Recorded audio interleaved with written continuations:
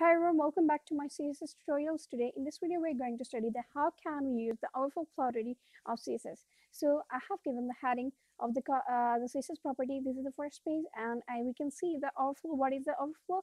The overflow is for example, if you're writing a div or you're typing a text on your HTML page, and for example, if your text has an overflow, like it goes over out of your page of your div, then you have given also you have given the fixed height to your width to your div, then it goes out of the div.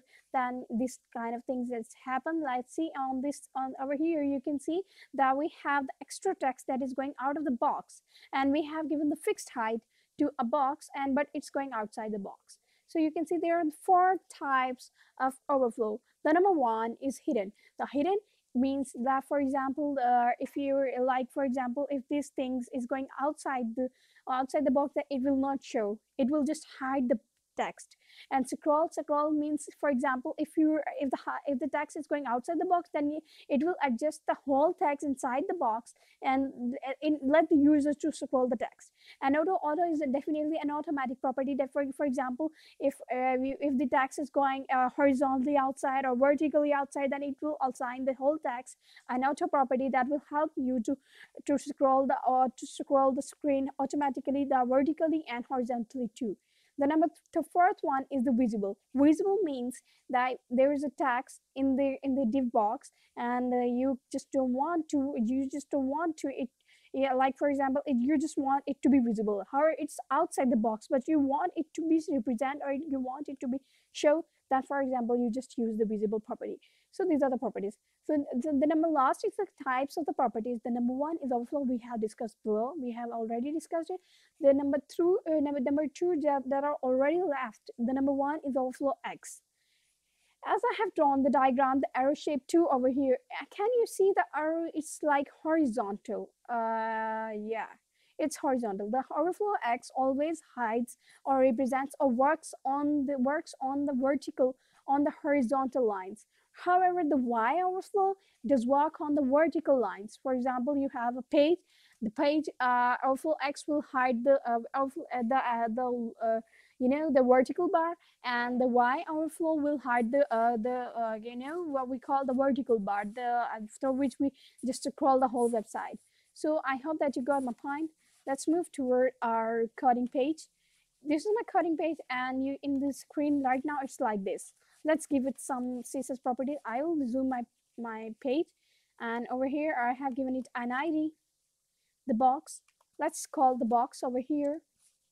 I'm gonna call box property in the style, and over here I'm just gonna give it the width 250 pixels, and the height must be 250 pixels. Here we go. And just a border,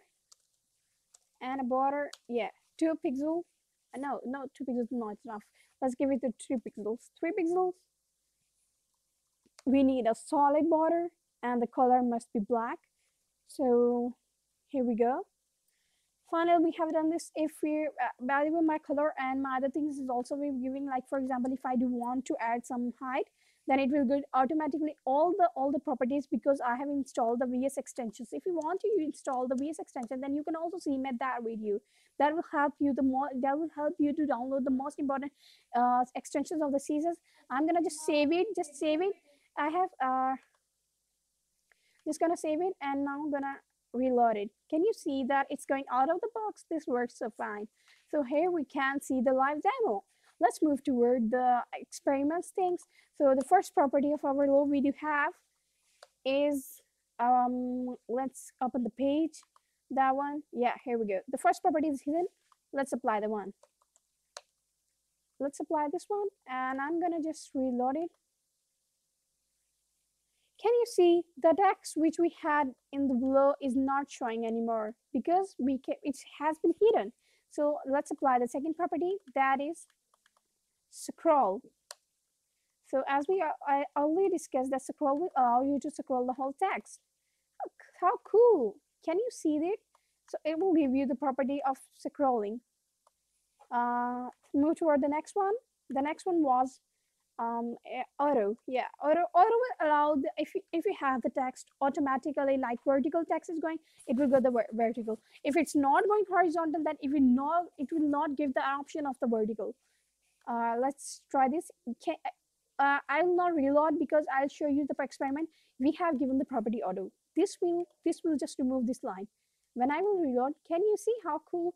Like if you have those tags that must be horizontal, then it gives the auto of horizontal. If we do not have anything that can be horizontal, then it do not give.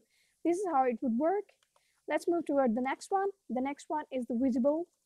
Yeah, the visible is so by default. Like if you do not want to hide, if you want to show everything, if you want it, either it's going out of the box, then doesn't matter, it will show. So these are the properties. Now let's apply the next one. We have applied the whole of properties of overflow. Let's move toward the x and y.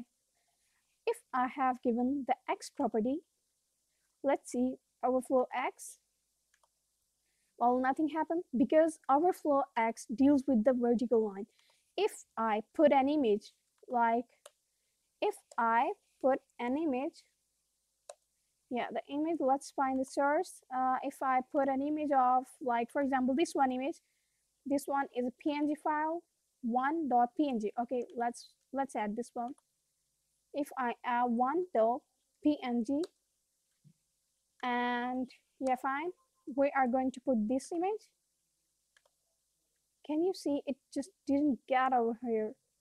We have to, we have, yes, we have included this image inside it. Okay, fine, we need to what to do. Let's see if it has given. It has not. I think that has gone.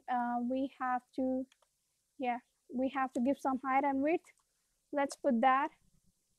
Well, we do not need to. Let's do the hidden property. Can we? I think we cannot see that because the image is so long. Oh, that hide the property, the CSS. Yeah, we have hidden the image too. Let's do this to hidden. Yeah, hidden. Let's apply this one and let's reload it again. Can you see how amazing it is? We cannot. Here, you know what has happened? It has hidden the overflow X. Like the overflow X has been hidden. We cannot scroll it to here. We cannot scroll it horizontally. If I do add it auto, you will see the results. Now you'll see a magic. Can you see the image can also be scrolled? In the hidden, we could not scroll the image. Well, now we can easily. So this is how it all will work. So let's move toward the next one. If I do add visible, we have done auto, we have done hidden, we have done scroll. Okay, it will give us the both the horizontal and vertical, because scroll works automatically. It gives us all both. Doesn't matter if you have the things or not. Let's apply the y. If I do y, then doesn't matter because we have already the y thing. This is the x and this is the y. Let's move toward if I do this to hidden. If I do this to hidden, you will see. Can you see that we cannot scroll it vertically because we have applied the y to be hidden. If we have done this, let's move toward the next one. We have done the scroll. Let's do this to auto. Well, it will give us, because it does know that we need to have to scroll it this much and this much. That's how we can see. Let's do the visible one. Visible, yeah, we have saved it and let's reload it. Just visible, just take the whole things out of the box. Can you see the results? Visible just takes the whole thing by default. If it is like there's no property will be applied, it will be as it is.